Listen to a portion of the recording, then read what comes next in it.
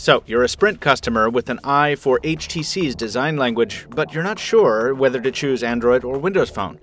We can help you with that. I'm Michael Fisher, this is Pocket Now, and this is HTC 8XT versus HTC One on Sprint.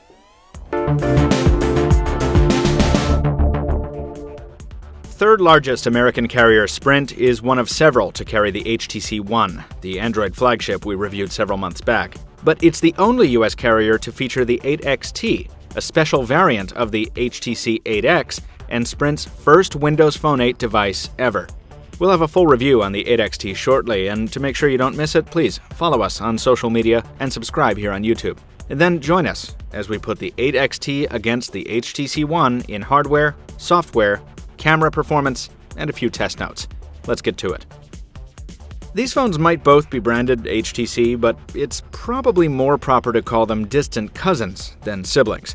The One feels every inch the flagship device in the hand, its aluminum and polycarbonate construction working together with the chamfered edges around the display and the machined speaker holes for a premium look and feel.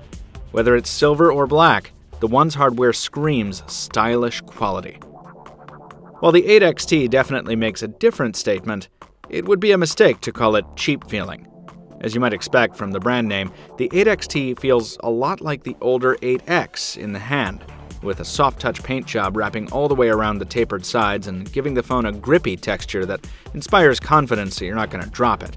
That same rubbery finish means the 8XT takes a bit more work to get into and out of tight pockets, but it might hold up to scuffs better than the One's fancy metal.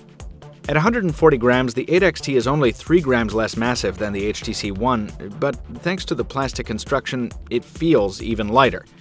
Surprisingly, it looks somehow thicker as well. At 9.9 millimeters, it's only half a millimeter thicker than the One, but the different shape, matched with that California blue paint job, your only choice on Sprint, does funny things to your eyes. Firing up the displays, though, eliminates any doubt about which of these is high-end and which is the mid-ranger. The 4.7-inch SLCD3 on the One cranks out 1080p resolution at 4.7 inches for a ridiculous 468 pixels per inch, while the 8XT makes do with a 4.3-inch WVGA LCD at a pretty ho-hum 216 ppi. That's basically the definition of mid-range, and that continues beneath the screens at the processor level as well. While the One's software is pushed along by a quad-core Qualcomm Snapdragon 600 at 1.7 GHz, the 8XT runs a dual-core Snapdragon 400 instead at 1.4 GHz. The spec gulf continues in terms of RAM, with the 8XT carrying a single gig to the Android phone's 2 gigs, and the onboard storage is pitiful on the 8XT, only 8 gigs to the One's 32, with only 5.5 of those available to the user. But that's somewhat made up for by the presence of microSD expansion on the 8XT, which is absent on the One. Neither phone offers a removable battery, but the 2300 mAh battery on the One definitely outclasses the 1800 mAh pack on the 8XT. And finally, the One sports some added trim in terms of its transceiver loadout, boasting 802.11 AC support and an IR transmitter, both of which are absent on the 8XT. The Android versus Windows Phone comparison is always a tricky one because the philosophies behind the platforms are so different. Microsoft's interface prioritizes glanceable information housed in tiles and a very minimalistic, very locked-down interface, whereas Android draws its utility from home screen widgets, easily accessible notifications, and a very customizable experience. Normally, the differences also include responsiveness, with Android usually lagging behind Windows Phone, but that's not the case here. The One is just as snappy and lag-free thanks to its optimized software working together with that powerful hardware we talked about before. The 8XT, while often as buttery smooth as we've come to expect from Windows Phone, seems a little easier to trip up than some other devices running the platform. You'll want to wait for our full review here, as we'll be checking another 8XT demo unit to see if we can reproduce that performance. The bottom line is that you'll still want to choose your platform before choosing your device, as there's way too much to compare for an in-store, spur-of-the-moment decision. Definitely do your research first, starting with our full Windows Phone 8 review and our HTC One on Sprint full review at pocketnow.com. Of the software similarities that do exist, one of the most surprising is the camera viewfinder. HTC has ported much of the design language and functionality of the One's viewfinder to the 8XT, including the company's dual trigger approach to stills and video, and a few of its real-time filters. There's also an avalanche of options to choose from in both still and video modes on both of these units, so you should be able to tweak each camera's software to your particular shooting needs based on almost any environment. That said, these phones do pack significantly different camera hardware. The One earned a name for itself in low-light photography with its optically stabilized 4-megapixel camera and its oversized ultra-pixels, whereas the 8XT features a much more conventional 8-megapixel camera. The added resolution does it a favor. While it doesn't feature the standout low-light performance of the One, the 8XT does manage to deliver some pretty nice captures in proper lighting, especially outdoors, and especially if the HDR option is used appropriately. Side by side, in brightly lit conditions with a steady hand, the phones produce results that are pretty comparable despite their divergent hardware specs. Even indoors, assuming there's enough light, it's possible to get similar results. Each camera tends to wash out a bit in bright light, but in dimmer conditions, the One pulls ahead, rendering more detail and more authentic color than the 8XT. Also, because HTC's camera app on the 8XT is pretty heavy and runs a bit sluggishly on our review unit, there's more potential for motion blur when snapping off a shot. Finally, in the still category, the One's camera lenses, both front and back, are a little wider angle, capturing more at the same distance than the 8XT does. And the front-facing camera on the One is a 2-megapixel shooter, whereas the 8XT makes do with a 1.6-megapixel sensor that delivers less impressive, more ruddy results.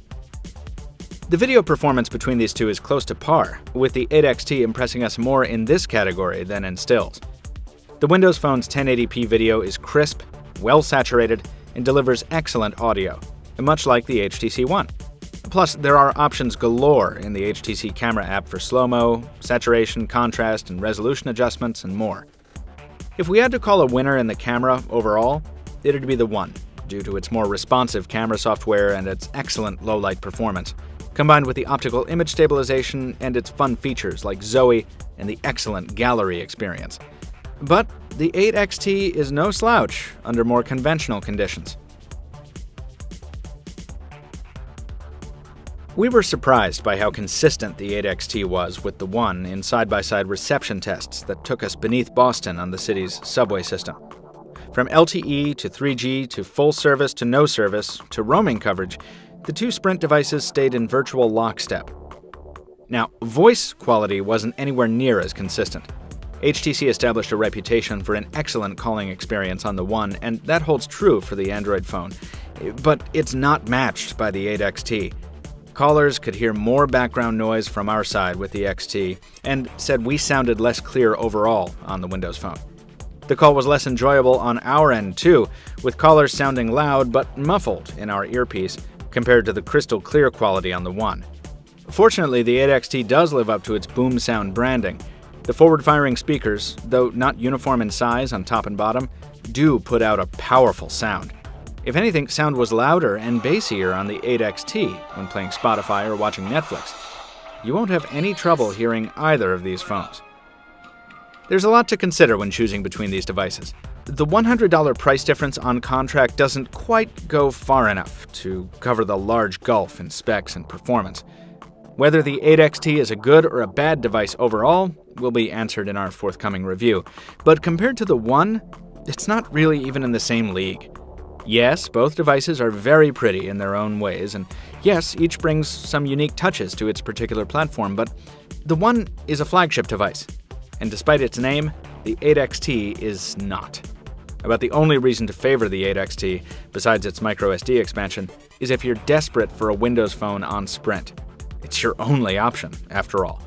But if you're open to Android as a platform, and you've got the extra $100, it's the HTC One that has the walk and the talk that's more likely to keep you happiest over the course of a 2-year contract. Kind of an unusual comparison, we know, folks, but thank you for sticking with us to the end. If you did enjoy it, please toss us a like. Also, leave a comment below if you have some feedback or a question for our full review on the HTC 8XT going up very soon at pocketnow.com, and the video review going up here on our channel page. So please, subscribe to us here on YouTube, follow us on social media once again, and as always, thank you for watching. We'll see you next time.